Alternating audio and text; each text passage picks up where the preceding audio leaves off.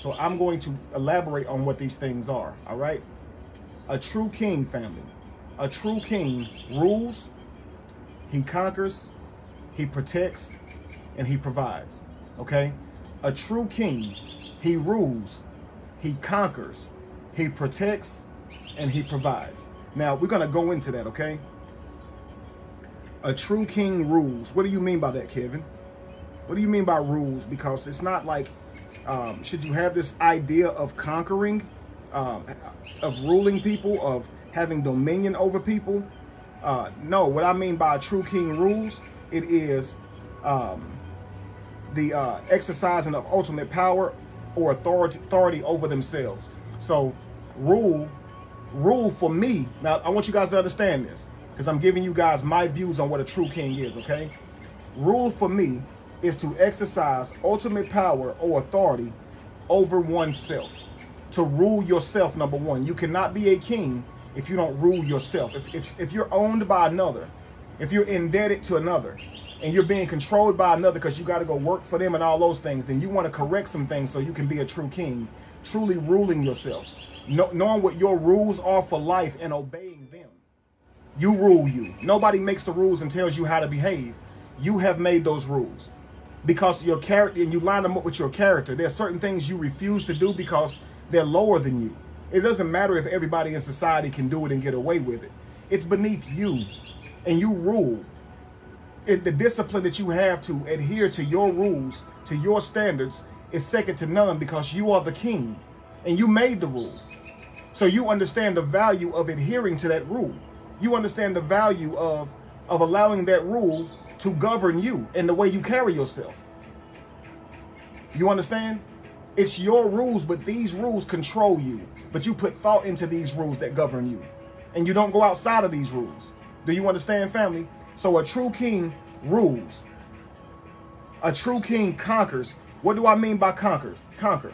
Do I mean overcome and take control with some military force? No. What I mean by conquering is successfully overcoming your past self, your failures, climbing. One of the words for conquering means to climb, like to climb a mountain, to successfully rise. That's what conquering means. Facing the walls that's in front of you and moving past them. It's not about looking out into reality, thinking about who you can have dominion over. It's more about creating your reality, and the properties and things that you create, you will have dominion over them, not people. You're not looking to rule and conquer people. You're looking to rule yourself and conquer yourself, your old way of thinking, your old way of doing things, because you realize that to be a king, you got to overcome the peasant that's in you. Does this make sense, family? Not conquering other people, conquering your goals and your dreams for life, conquering your past self. If you used to be lazy, conquer that. Climb that great mountain of laziness that you manifest every single day for yourself. If you're depressed and you don't believe in yourself, conquer that. Climb out of that pit, family. Is it making sense to you now? A true king protects. What do you mean, Kevin? A true king protects. It means to preserve, to aim to preserve. That means every move that you make is to protect yourself, your own character, your own reputation, your children, your well-being, everything that your kingdom touches. That means everything that you've worked to create, everything that holds dear to you, your mission, your materials. You're going to protect them with your own actions. Protection, yeah. When someone tries to come and take what you have, you defending them, defending your property, defending your people. Yes, that's a form of protection. But if there's nobody to try and come and attack you, then what is protection? Protection is how you carry yourself. If you're going around and you crossing people, you lying on people, you're deceiving people, you're not protecting your own family, because somebody's going to come back and repay you for that shit you're doing. So you're not really thinking about your family or how high you're going, because you're doing people wrong. You're breaking your alliances. Your character can't be trusted. And because of that, you offer no protection to your family or your children or your inheritance, because your character is lame. Does that make sense, family? You are not protecting anybody if you don't vibrate to higher character. In fact, you are forsaking everything you've ever worked for. You're not protecting a damn thing when all you do is lie and connive. You're not willing to work hard for anything. You're not protecting a thing. So a true king rules, a true king conquers, and a true king protects. Do you understand? A true king rules by setting the example for himself and others by adhering to his own standards. That's how he rules. He knows his rules. The world going to tell you what's right and wrong. But a true king or queen has sit and thought about interactions and determined why they feel is right or wrong. And based on the person they want to be, they decided they're not going to carry themselves in such a way. Do you understand that? And you can't fake that. You can't fake that, because at any moment you can be challenged. And if you haven't done the work to work on your true kingliness, your true queenliness, then the peasant's going to come out of you. How you truly handle trauma, how you truly handle pressure, if you're going to react like a damn peasant. You're not going to react like a king because you haven't been accountable to being a king or queen. You can't fake it. It ain't materials. Anybody can come into some money, family, and buy some things and think that that proves who they are. But man, that shit don't prove who you are. Character is where it is, family. If you don't build that up, you won't even be able to maintain wealth. Do you understand? Your character can't keep you in the place of good vibration of success if your character is not good. You can have all the talent in the world to manifest whatever money to you and adoration and love from people and power. Some people are very charming. They're able to pull a crowd. That's great. But your character won't keep you there. Because if you have low character, when the power comes in and the adoration and the people and the love comes in, it's going to exploit your weak peasant ass. You're going to show who you are. If you want to see who somebody is truly, give them a bunch of money, give them access to the resources, give them a platform, and you will see them expose who they truly are, family. They'll either start bragging and rubbing it in everybody's faces, thinking they're better than other people because they have something. They'll literally become a show-offy, disgusting individual. So you can't fake it. Good or bad, you're going to reveal yourself if your character is low. So back to where we were, a true king. What is a true king? A true king rules, a true king conquers, a true king protects, and a true king provides.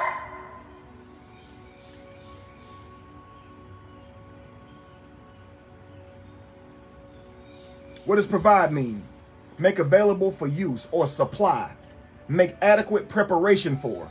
That's what provide means. Make adequate preparation for. Do you understand? Like, okay, in order for you to be a provider, you have to make adequate preparation for having a skill. You have to pour yourself into a skill, cultivate that skill until you sharpen it good enough to where people come to you and want your service. It's not just provide. See, provide. We tell our young men, provide. What they're learning is just go get a job, not create within yourself a talent or a knack for something that creates your way. That's how you provide. It's more than just, hey, come here, work here, I'm going to give you an hourly pay. You see what I'm saying? It's about going inside of you and becoming a better person. Become a great hunter so you can provide. But if you just take the bow and arrow and run out thinking you're going to survive or provide, man, you might provide some squirrels. You might provide some little rats, some lizards, the shit you can catch, but you're not going to provide the things that sustain your family because you haven't cultivated a skill that can do that. A king understands that if I don't pour into myself, I will forever be a peasant. And the only thing that I can attribute to being a king are the things that I put into me, not my inheritances, not the things that automatically came to me. I was born with gifts and talents, so those can't prove who I am because I can have gifts and talents, and if I have low character, I won't even cultivate them. I'll actually take those gifts and talents for granted. So me having a bunch of talents and not acting on them shows that my character is low. My ancestors done me a great justice by giving me these skills, but I'm not doing them a great justice because I'm not using them. Yo, this gonna help somebody. That's why I say y'all gotta subscribe, because I know y'all want to manifest your truest kingdom, and to do that, you gotta be your truest king, your truest queen.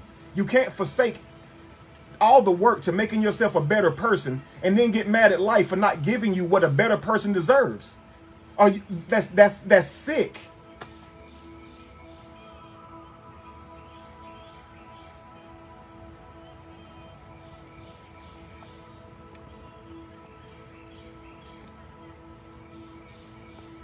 Thank you, Carmel. I'm going to pin that comment.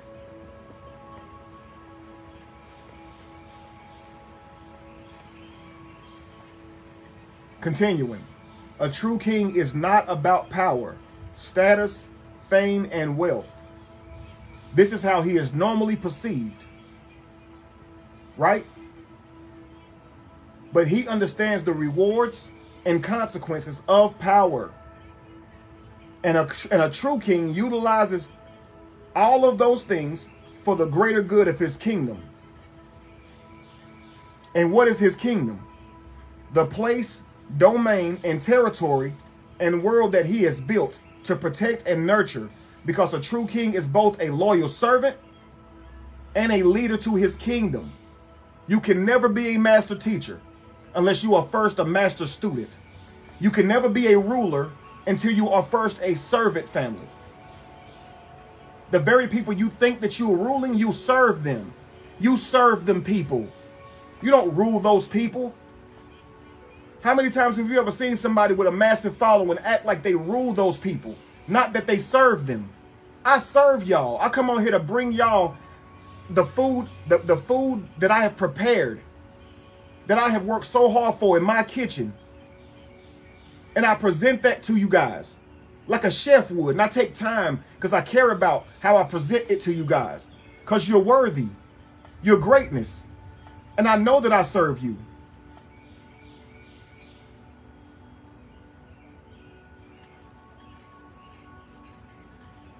I'm going to say it again.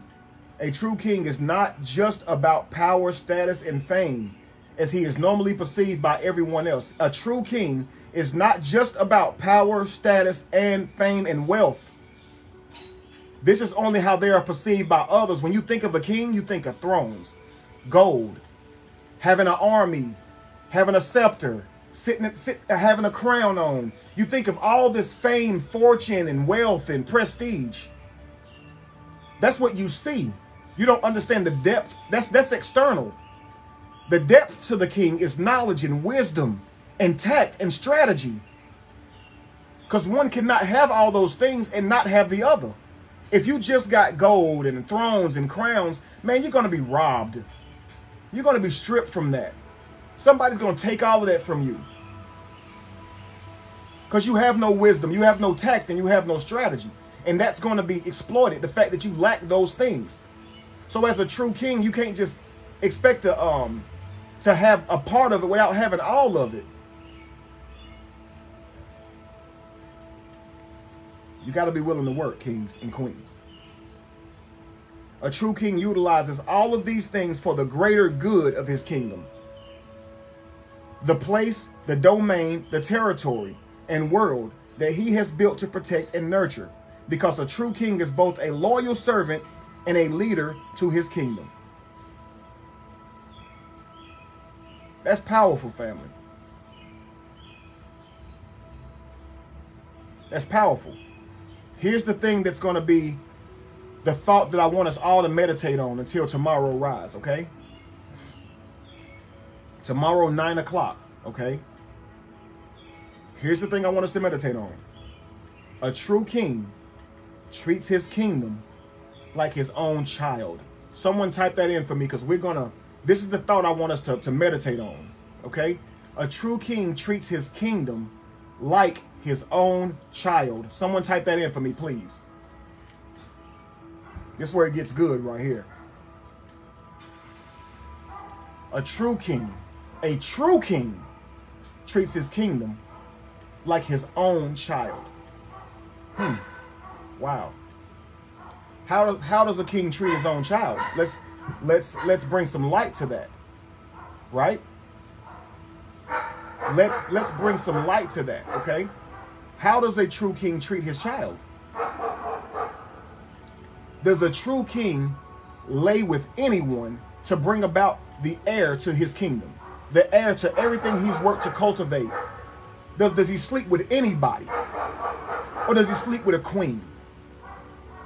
does he form an alliance with a powerful queen? Someone who can create lineage, resources, family, tribe, community. Does he not put thought into who he lays with to create his heir to his throne? Doesn't he? So a true king treats his kingdom like his own child. So a true king is not going to lay with a peasant and bring in his heir through that peasant, right? He's going to sleep with someone who has character, who has vision, who knows where they're going to go in life. Thank you so much, Moses, for the 200 stars. Who knows where they're going in life, family. Isn't that right? A true king knows that a child takes at least 9 months to manifest. So the dream don't happen overnight. A true king does not be impatient with his child. He knows it's a child born empty of knowledge from this world. So he's not going to be short-tempered with his child. He's going to teach his child strategy with the intent that his child governs his kingdom and takes it further in life. Not just don't embarrass me. I want you to know how to take what I did further. So I'm going to dedicate people around you to make sure that they're training up my child. Think if someone knows it more than me, I'm going to hire them to train my son this.